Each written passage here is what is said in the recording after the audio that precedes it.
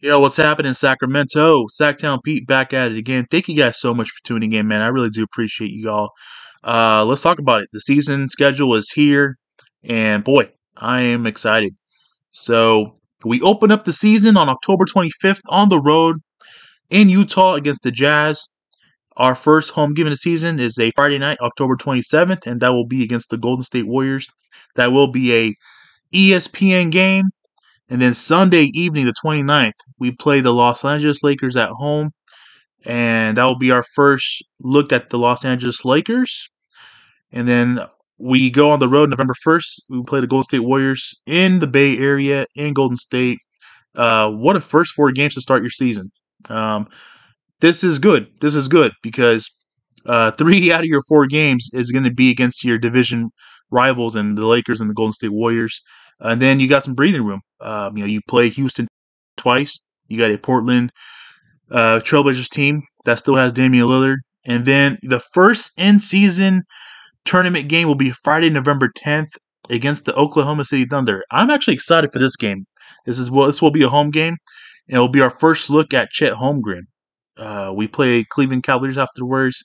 Then we go to the road on the Lakers against the Lakers, and then we go on to San Antonio to play against the Spurs. We got Luka and Kyrie coming out on the 19th. We play the Pelicans twice. Our first look at a healthy Karl Anthony Towns on the 24th of November. I believe that's a block Friday. And then we play Golden State at home on the 28th. That will be another in-season game tournament. And the Clippers following after that at home, and then the Denver Nuggets will be the first game in December. So a lot to dissect the first 17 games. And out of the 17 games, I look at the first 17 games. I can potentially see a lot of wins for the Sacramento Kings here.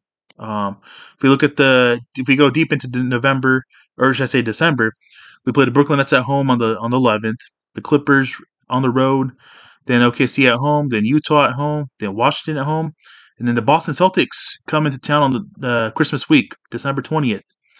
Phoenix Suns afterwards at home game, the 22nd.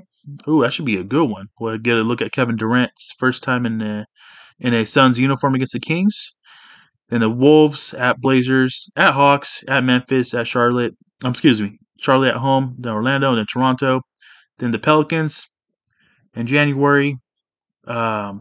Just looking overall at the schedule, man, it's a tough schedule. It's saying that we have the third hardest schedule in the league, but that's perfectly fine. It's going to make us better. So after the Pelicans on the 7th in January, we go to Detroit, Charlotte, at Philadelphia, at Milwaukee, and at Phoenix. So that's a 5-game road trip early on to start the new year. Then we come back at home. Tyrese Halliburton will be in town on the 18th of January. And then we play the Hawks at home. Then we go back to the Bay against the Golden State on the 25th.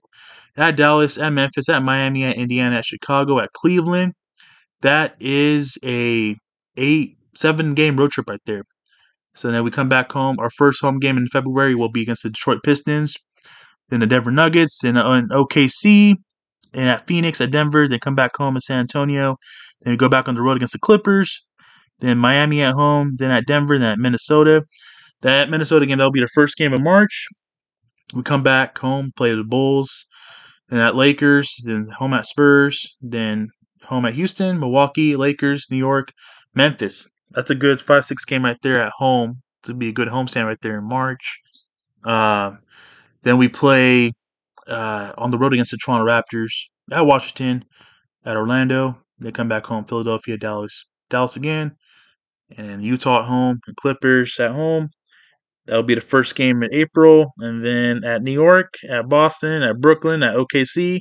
They come back home on the 11th against the Pelicans, Phoenix, and then we wrap up the season against the Portland Trail Blazers on the 14th of April. And then after that, you guys already know, the playoffs will be afterwards. So overall, a very challenging schedule. Like I said, they break down these schedules. They're saying that the Sacramento Kings have the third hardest schedule in the league. And like I said, I'm perfectly fine with that because it's going to make us better, stronger than ever. And we are looking forward to having this season another successful season. The Sacramento Kings got to come out and prove that last season was not no damn fluke. And I'm extremely confident they will do that. They will come out this season and make sure and plead their case that they belong in the upper echelon of the Western Conference and will be known as a Western Conference powerhouse this season and for many seasons beyond. So there you guys go. There you guys have it. That is the 2023-2024 NBA Sacramento Kings schedule for the season. I want to hear from you guys. Let me know your guys' thoughts on the schedule. That's going to do it for today's video. I really do appreciate you guys tuning in. Have yourself a great rest of your evening. Take care. God bless. Keep pushing forward, and I'll catch you guys in my next video.